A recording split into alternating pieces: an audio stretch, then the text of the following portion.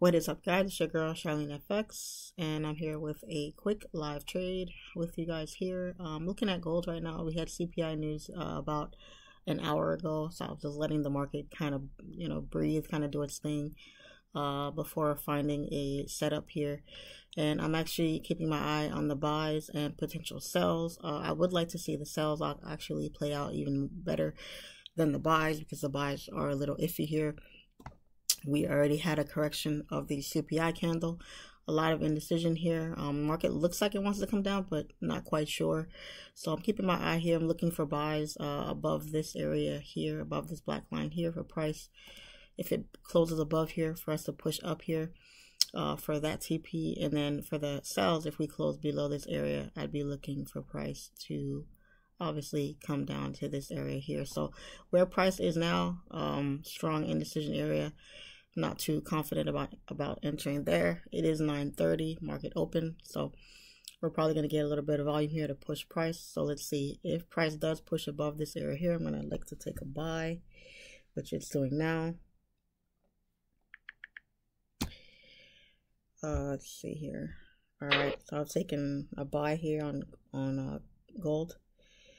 Let's see if this is going to play out with the 9:30 volume. Now, usually I would wait for a candle to close above this area to be more confident about the buys.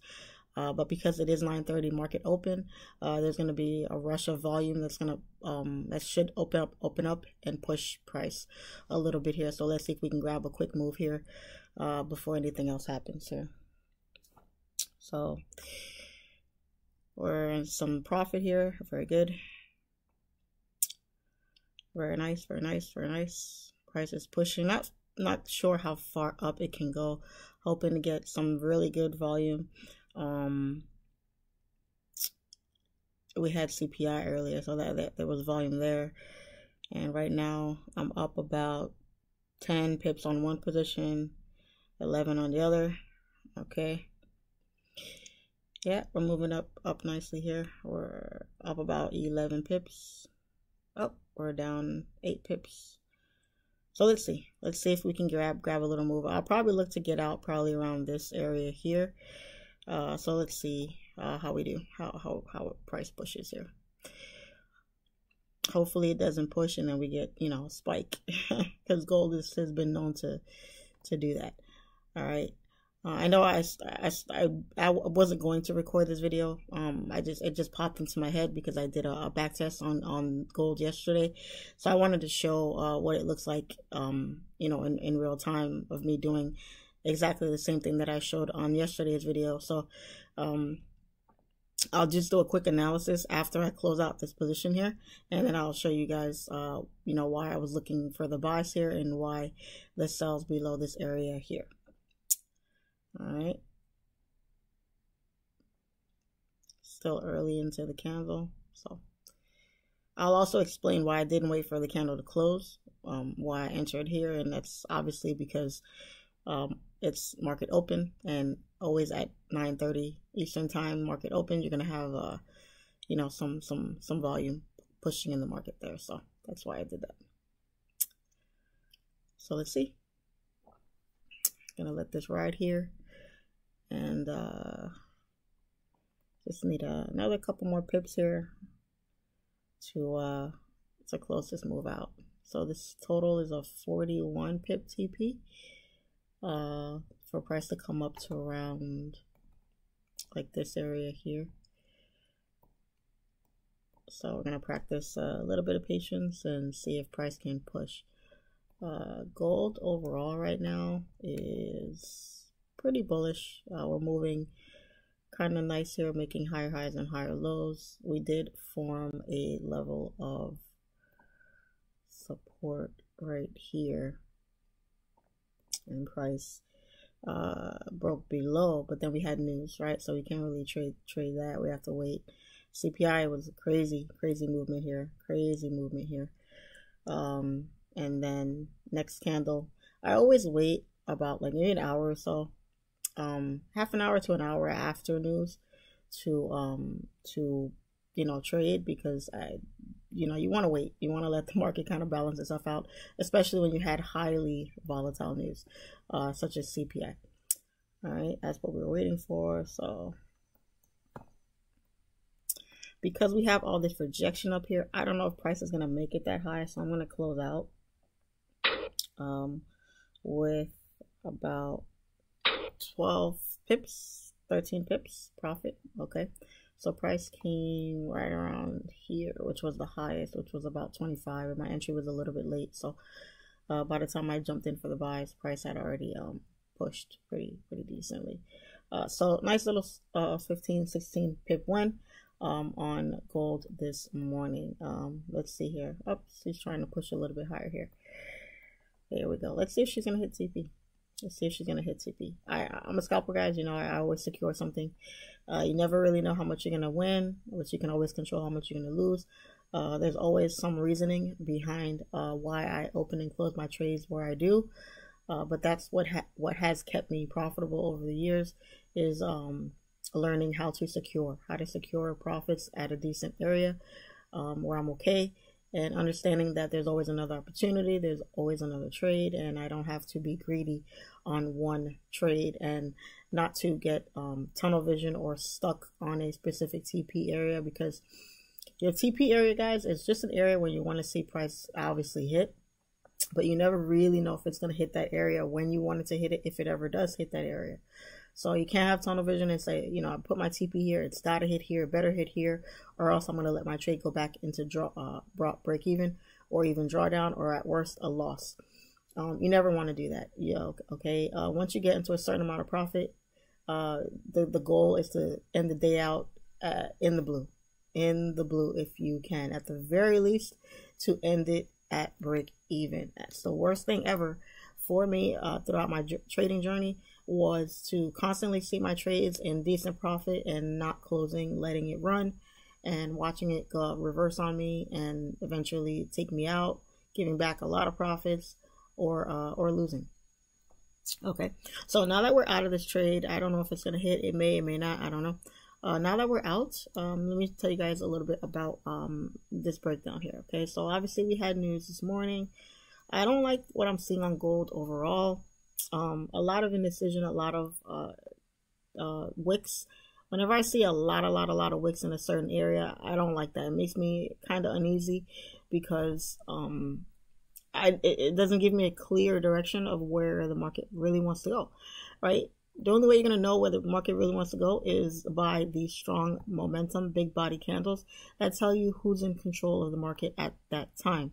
So basically, whenever you see stuff like this, even though the market is trending down, it's very difficult to look for a setup because you don't know which way it's going to go. You know it wants to go down, but these wicks are enough to just smack anybody's account, right? We start coming down, and then what does it do? Retraces right on back up inside this area here, and then pushes back down, creates a lower low, and then right back up again. So that's something you just have to be careful with. All right, let's go to the 1 hour time frame here. Same deal, price is pushing up. So why I said I was looking for the sells, I prefer the sells to play out earlier, was because we have this nice push up here, and all these swing lows here would at some point need to be taken out, right here and right here as well, maybe even down here and down here. So that's what I'm anticipating right now. So if we go back to the 15-minute time frame, this is an excellent rejection to the upside here, which is why, like I said, all these rejection candles here made me a little bit iffy about holding all the way up to TP. And now price is looking like it wants to push down. Now, in this area here, let me erase this real quick. A lot of what you see going on up here is a lot of what you see down here. Kind of the same situation, right? You have this one candle, huge wick to the upside, huge wick to the downside, and then wicks, and then more wicks in here. So I want to get out of all this mess. I want to get out of this. I want to get out of this. I want a clear direction. I want price to clear all this traffic that's up here and get out into, you know, clearer, smoother waters. So that's what I want to see. So I'm waiting for this candle to push down. Don't feel safe entering in this area here. Way too much indecision here, as well as up here. Now this was a good entry for the buys because we had price that pushed up, broke here. This candle did not close. It wicked up. Next candle pushed up, and because it was 9:30 market open, that was a good entry for the buys. Now, as far as the sells are looking like here, don't know if I want to take a second position, but just to harp on what I was going over yesterday on the backtesting video, I'm going to take a trade and take an entry if price does close below this area here, to show you guys why I take my entries, where I take them, and stuff like that. All right, so what I'm looking for is for a candle closure below this area here, and look to take TP for the sells down here. And it's a good thing I closed when I did, guys, right? That's why I scalped, because if I had held this position, would have got stopped out. All right, so that's that for the buys. Those are done. And let's see if price wants to continue on down for the sells here. So it's going to wait to see if that plays out. It's only 9:40. We have plenty of time, so we're going to wait. This candle just opened up. I am on the 5-minute, as you can see. So we're going to wait and see if we can get a candle closure below this area to look for the sells. Anything up here, I'm not looking for any more buys, to be honest with you guys. There's a really big consolidation that's kind of sort of forming here. Even though the price is bearish, it's coming down here. I'm not trying to take any more up and down trades inside here. It's just way too risky. So I'd like to wait for price to see if it's going to break below here. If it doesn't break below here, then most likely I'll just be done for the day. So we're going to go until about maybe 10:30ish to see if we get some sort of setup here for us to take. So bear with me. I'll try to keep you guys as entertained as possible while this thing is going, and then we'll go from there. Let's look quick. Didn't see much of a setup on AU this morning. I was looking at AU also this morning. Not too much happening here, so just waiting. US 30 is very, very bullish. Hasn't given much opportunity for entries once that news push happened here at 8:30. It did pull back, which would have been a nice entry, but I was looking at gold at the time, so I missed entries there for US 30. So we have a big candle drop here. So let's see if this can retrace to maybe about half of this candle here, or a little bit over here. And if it rejects and it starts pumping down, then maybe we'll get a break. But if it doesn't, we'll see. We'll see what happens at that point. So looking for price to remain below this area, for price to continue down. Once we get a candle closure, it's game over at that point. So that was a good win for me. That was about a $4,000 win, just under 4,000, or just over 4,000. Typically I'd be okay with that for the day, and I'm good with finishing my day with that, especially since I have a very busy week. I have a lot of stuff to do this week, so I wouldn't be looking for any more setups. But to give you guys an example of the video that I went over yesterday, that's what this next trade is going to be for, if we get what I'm looking for. So what I want to see is for price to close like below this black line. Below this black line here is what I'm looking for. Once we get that candle closure, then I'll look to take an entry, as I've said like 10 times already in this video. All right. Perfect. Now let me look here really quickly, because this is looking excellent for the sells. I mean, a lot of wicks to the upside here, a lot of supports getting broken. We just need to clear out of here. We just need this to be done with here. Once this area here is cleared off, we're good to go. And that's not even at this support that was formed here earlier today as well. Right around there. But that's just, that might be way too low, so I can't look at it from that low there.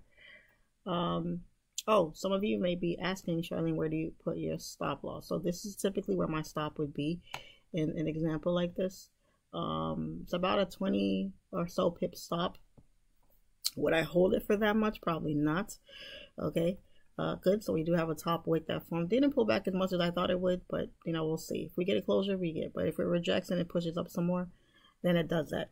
You always want to put your stop, guys, where it invalidates the trade.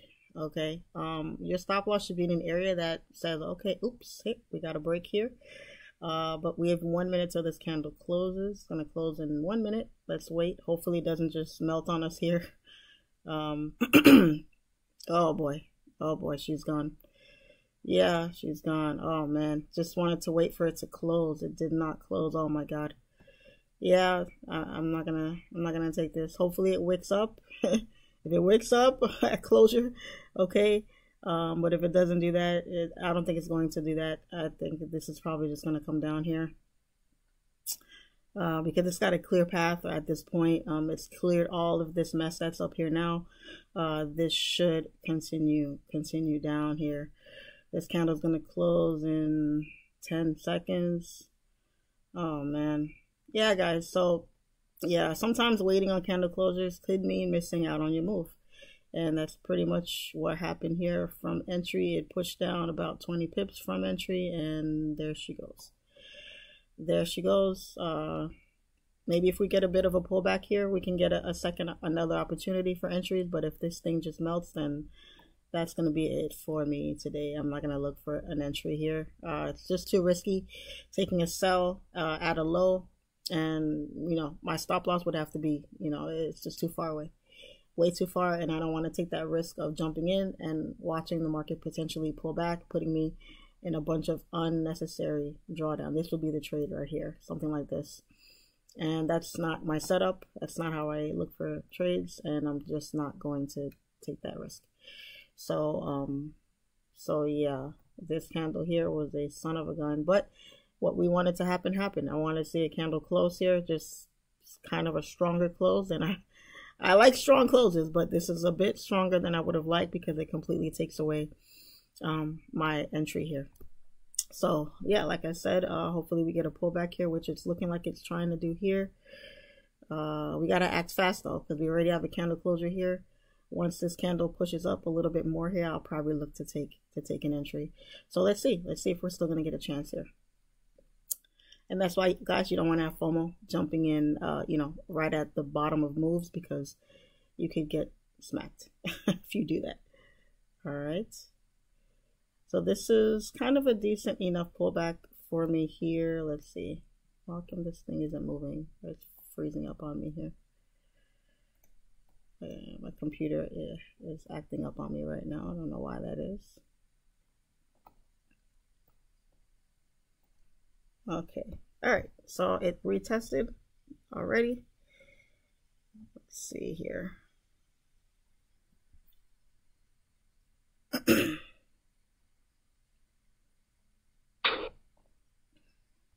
Let's see here. All right. Super late entry, but so let's see if we can get a continuation on down. The reason why I entered where I entered at, guys, around here, is because I wanted to see some sort of a pullback. This isn't much of a pullback, but it's a pullback nonetheless. So because this candle closed so far down, can't take the risk of letting it pull up too far up. So I had to wait once this pullback is here, and then, you know, once it's done, we'll go ahead and look for the continuation on down. So let's see if we can get a nice little move here. We're in some really nice profit here, about 10-11 pips in profit. Get a little push, and then we'll see if we're going to be done for the day. And that's going to be a scalp on a buy and a scalp on a sell as well. Let's go on to the higher time frames real quick and just see. Whatever I'm in a trade, I like to kind of bounce around my time frames to see, you know, where I am in the market, where we're at, you know, looking left to see where price could potentially, you know, react from. These are all things you always want to keep in mind when you're trading, because you never really know what the market's going to do. So you want to keep an eye out. Don't have tunnel vision when you're in a trade, and just keep your eyes focused on just where the trade is now. Always look left to see, hey, we have a rejection wick here. If we look further back, we'll see that it's been a while since price has been able to tap into this zone. It actually took a news candle to break into this area here. So the fact that we're back into this area now kind of says a lot about this area, and there's a whole lot of liquidity sitting down here for price to essentially grab. All right, so that's what's happening down here. So let's see here. Let's go back to the 5 minute. And let's see if we can grab a quick scalp out of here. Today will be a good day. We're in about 8 pips profit. Gonna practice a little patience here and see if we can grab a quick win and be done for the day. And that will be my trade for the day, guys. 1 or 2 trades a day is all you need. 1 or 2 trades a day. Now I know that everybody isn't trading the same size account, the same profits aren't the same, you know, but don't look at the profits, guys. Don't look at the fact that one person makes more than the other, this and that. You want to just focus on the skill. Just focus on the consistency of catching, you know, winning setups, right? Getting yourself accustomed to securing profits, getting yourself accustomed to being content with the win. You know what I mean? Those are the things you want to be okay with. So I'm gonna take profit here because I'm at 10 pips profit. Okay, so I just closed out my trades for the day. So why did I close out here? Why did I close out here? So here's the situation with this. Basically, I can be impatient at times when it comes to my trading, especially when my first trade was a decent win. Now, the thing about it, guys, is because I'm so content with wins sometimes and my profits for the day, I'm very stingy and impatient with my second trade. Now again, I only took this trade to show you guys, like, hey, okay, let me show them in real time. Yesterday I did a back test. Let me show them in real time, you know, what I was showing them on a back test, so they can see the different psychology, how I handle it when I'm actually in the live markets and things like that. Now, yesterday's back test, guys, that I showed was on the 4-hour time frame. So obviously those were like massive moves that I don't catch because I'm not an intraday or a swing trader. So, but I wanted to show how you're looking for the exact same things on the lower time frames, from the 4-hour right on down to the 5-minute, and how you're looking for those setups and on the markets, and how to catch them, you know, because you're looking for the same stuff, the same setups, the same discipline, all that good stuff. Waiting for candles to close, waiting for your structure to form, waiting for your retest, all that good stuff. All right. So why I closed out here, guys? Psychology. It's all about psychology. I ain't going to sugarcoat it. I'm not going to try to justify it in any kind of way. I'm just going to say I got a decent win on the buys. I was already in some good profit on the sells. Yes, can you hold down to here? You can. But do I know that price is going to come down here? I have no idea. Structure is telling me it wants to. But because, you know, heavy news week, we're not quite sure. We already had news spike down in this area here, push back up, and price had a hard time breaking here. It should continue down. It should. But will it continue down? I don't know. I don't want to stick around to find out. I don't want to be greedy.